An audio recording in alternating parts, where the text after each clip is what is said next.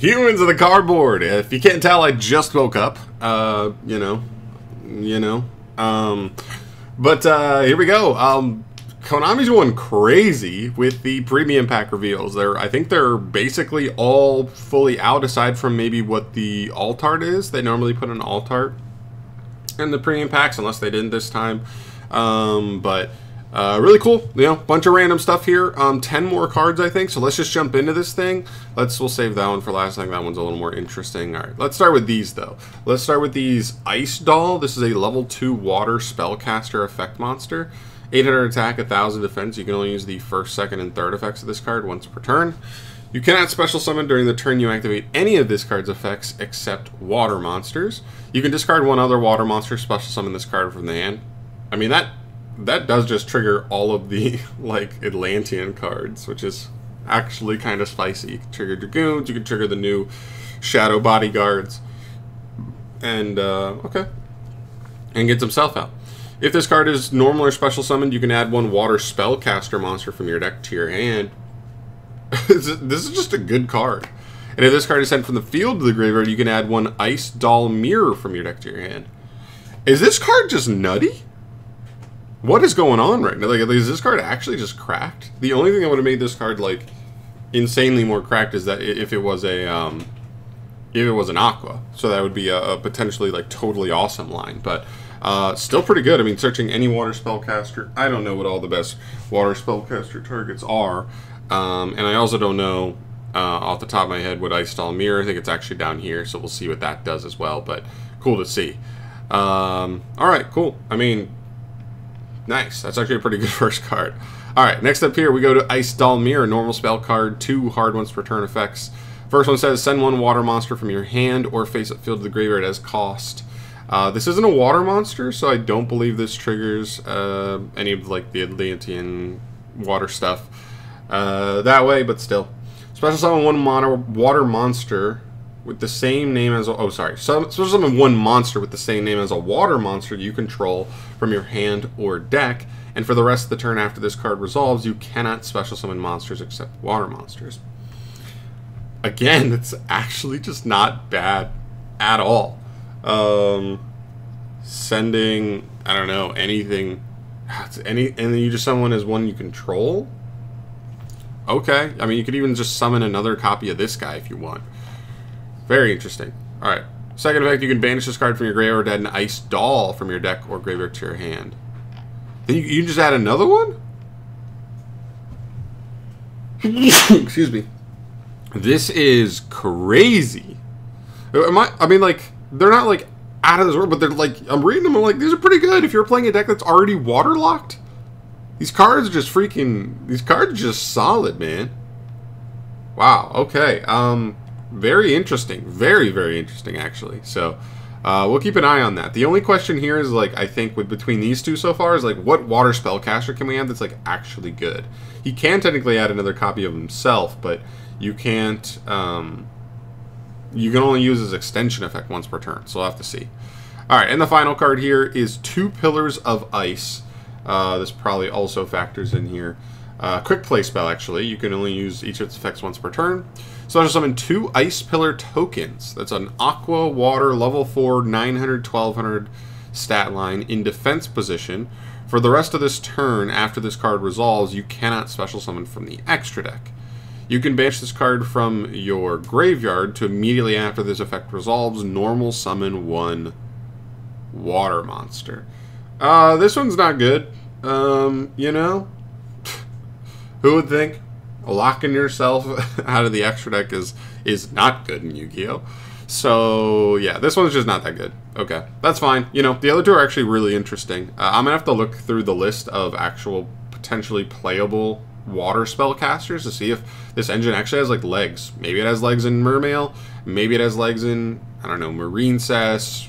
It's not, I wouldn't say Sharks because he's a level 2, but just keep an eye out. I'd keep an eye out for some other possible engines. Alright, next up we move to some new cool stuff. This is Bat the Forest Ninja. This has ninja in the name, which is kind of cool. We'll see if it actually comes through as ninja support. You guys know how much I love ninjas. Alright, level 3 Light Beast Tuner? Okay, probably not real ninja support, but okay. 800 attack, 800 defense. You can only special summon with the way of this card's name once per turn. And you can only use the second effect once per turn as well. You can special summon this card from your hand if there is a face-up card in the field zone. Okay, that's already not really working with ninjas, because ninjas don't really play. They have a field spell, but it's not historically been good enough to play, but okay.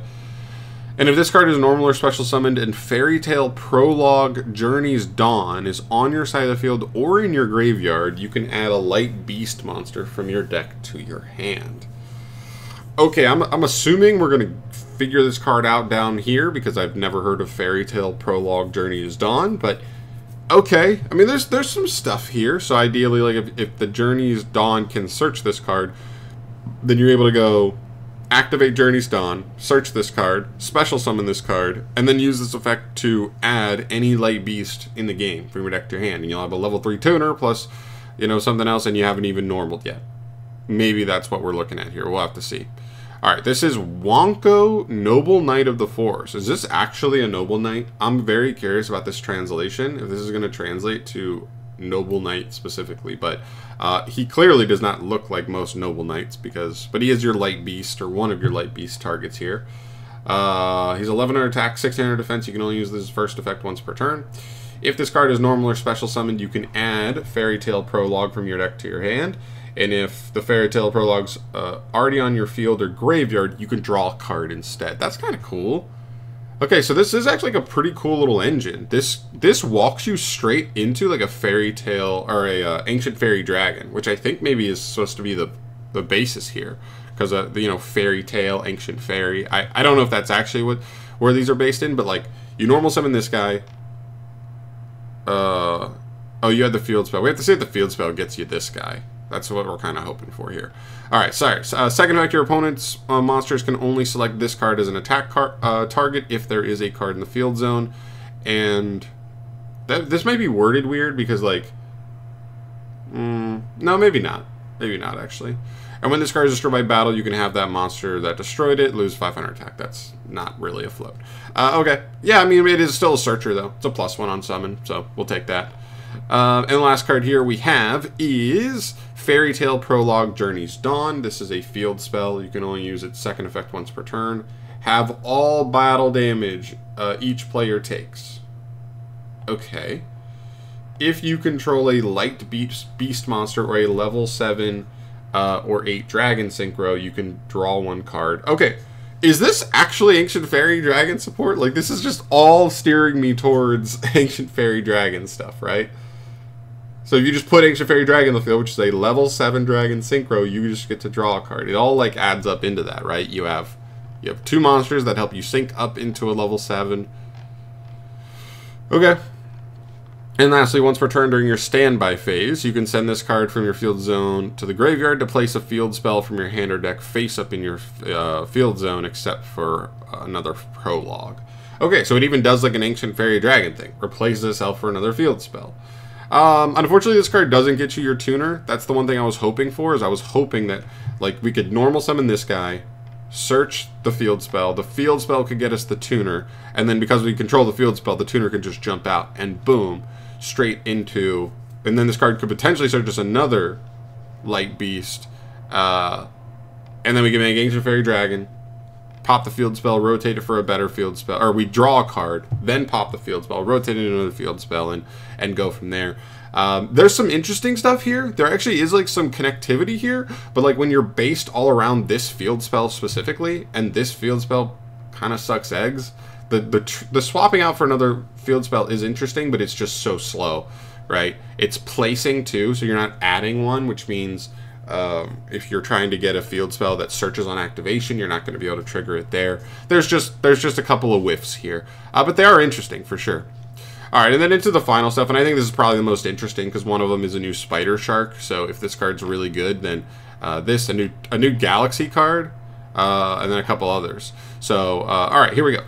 Spider Shark, Water Sea Serpent, of course, rank 5, 26-21 for the stats. It takes 3 level 5 waters, but it doesn't really, because you can also exceed summon this card using Spider Shark you control as material. I love that. That just makes this so much more approachable in sharks. Once per turn, you can detach a material from this card, then target one monster your opponent controls. Banish that monster until your opponent's next standby phase. And if you do, if your opponent controls a monster, all monsters they control lose 1,000 till the end of this turn. During the end phase of a turn that this Exceed Summon card was destroyed and sent to the graveyard, you can special summon this card. I mean, like, I guess this can facilitate, like, OTKs, right? Like, being able to go make Spider Shark, make this, use this card's effect to, like, banish one monster, and then lower all the rest, and then you're just punching in with, you know, a couple other monsters, and you can get there that way. Problem is, like, I never really felt like Sharks were, like, that dire on being able to set up kill conditions, but it's a card to consider. I'm just not sure it's as good as we need it to be worth playing. There's like a lot of interesting options at the end of the extra deck for Sharks, and I'm just not sure this card's going to be it, especially if you have to play this and Spider Shark just by a requirement. You know, it takes 2 slots. I'm not sure it's good enough for 2 slots. Next up, we have Titanic Galaxy Light Dragon. Funny enough, like, some of the leaks had were announcing that this was here. So those leaks that leak was true at least. I don't know if the Dark World leak part of the leaks are going to be true as well, but it looks like this one's true.